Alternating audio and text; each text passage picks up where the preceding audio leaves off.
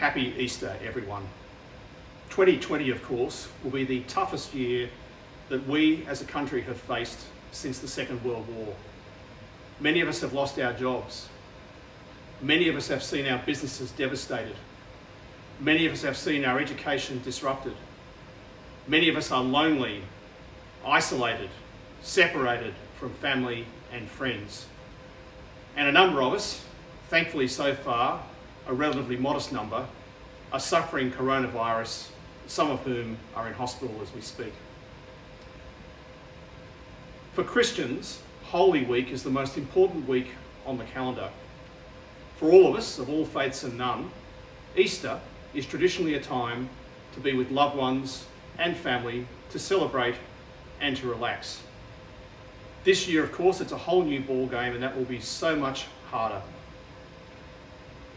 The message that all our public health authorities, all our frontline health workers are giving us is this: if you can stay at home, please stay at home.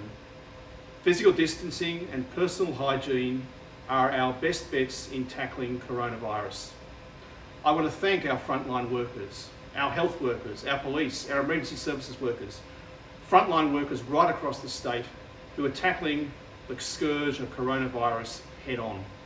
And I also want to thank the entire community, the vast majority of whom are taking sensible precautions to tackle this virus.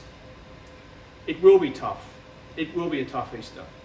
But we know that if we're in this together, we can beat this virus. So let's all get together, work together, show us what we've got as Australians, and beat coronavirus. I know that when we come through this, if we do that, we'll be stronger. I'd urge all of you to take this moment to connect with your family and friends over Easter. In many cases, you won't be able to do that physically, but pick up the telephone, Skype someone, FaceTime someone. Make sure that you stay in regular contact, particularly with those who are lonely or isolated or vulnerable. And let's fight this together and come out stronger the other side. Happy Easter.